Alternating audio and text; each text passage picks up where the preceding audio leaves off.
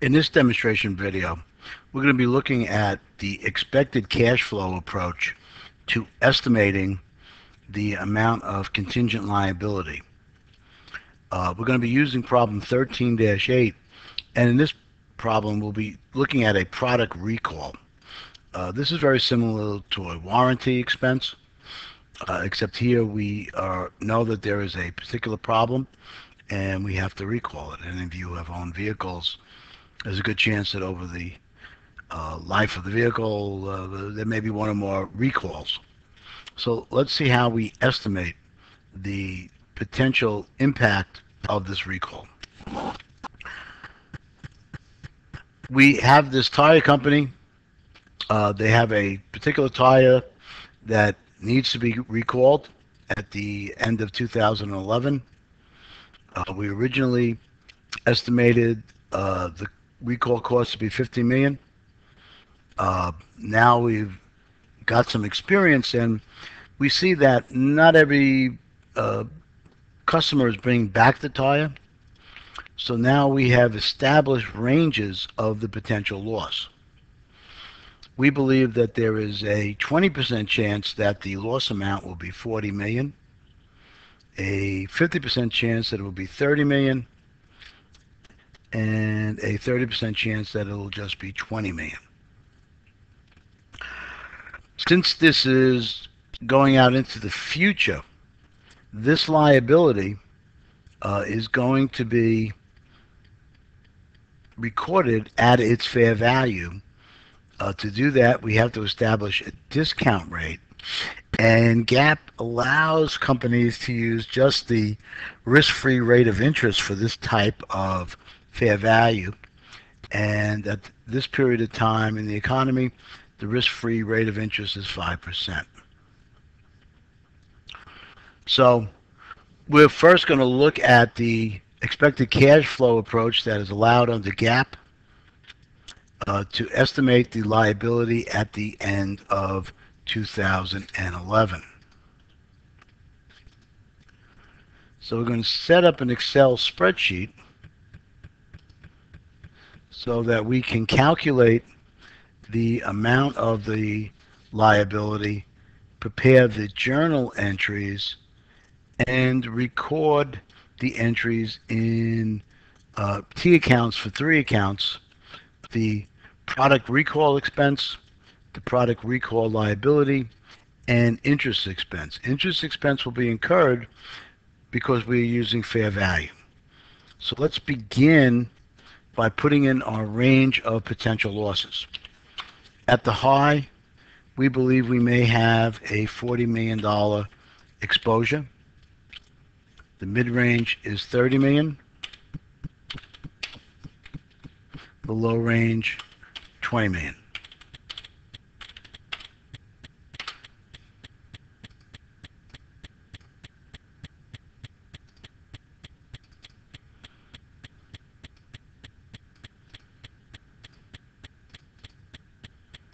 Get that in the right column. All right, so at the $40 million range, we believe there's just a 20% chance.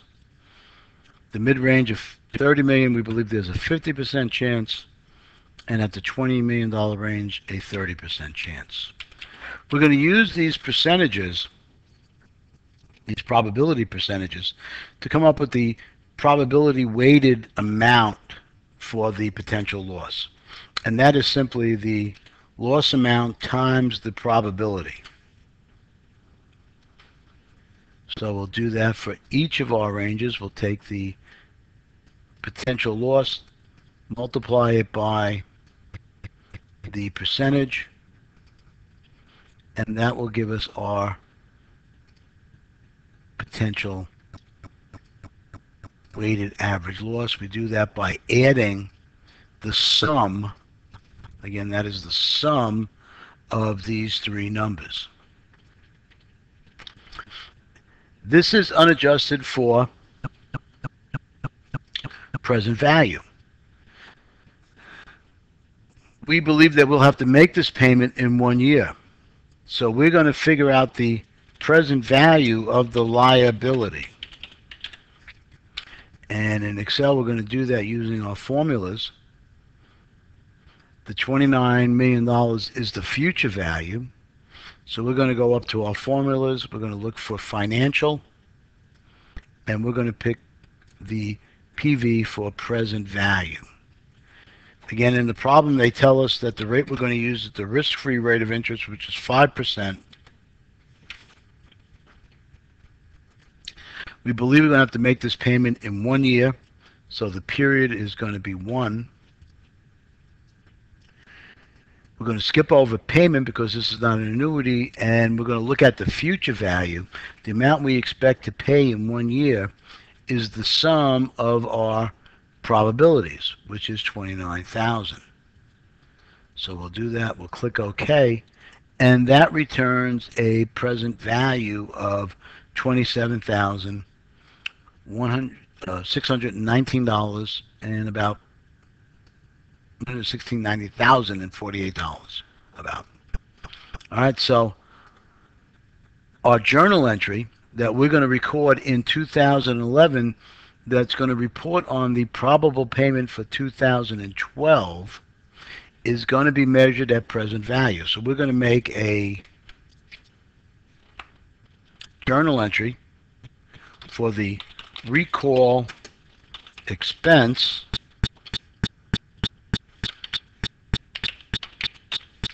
and whether we classify this as an expense or a loss is going to be whether this is a normal business risk. For an auto parts company such as this tire company, recalls are fairly common. So in my judgment, I would say that this is an expense rather than a loss and should be reported in normal operating income. If this is unusual, outside of the normal day-to-day function, well, then you would call it a loss. So the value of that expense is going to be equal to the present value of the payout that we expect to be $29 million in 1 year. The present value is $27,619,000. The other side of this entry is going to be for a recall liability account, which will be our balance sheet count, and that's going to be for an equal amount. So at the end of 2011,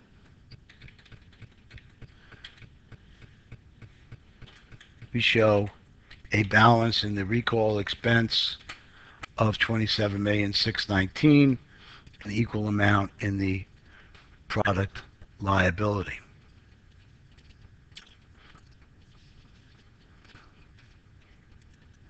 Now, at the end of 2012,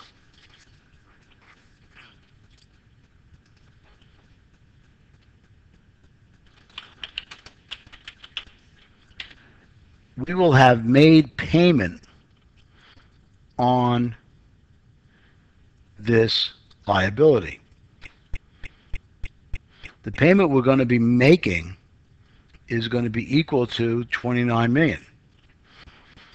So we have to recognize first the difference between the present value at the end of 2011 and the actual payment. This is going to be an adjusting journal entry. The debit is going to be to interest expense.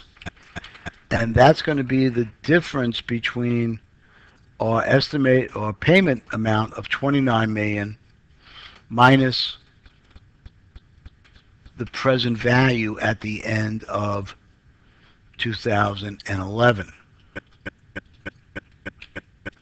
Since we're recognizing the expense and we're not paying cash yet, the other side of that is going to be a credit to the liability account. Recall liability for an equal amount. In requirement 4, it tells us that the actual amount of payment that was made at the end of 2012 is $30 million. Right now, in our product recall account, we're showing a credit balance of just 29 million. So if we write out a check to cover these costs for 30 million, we will be crediting cash for 30 million. Our debits will be for the recall liability,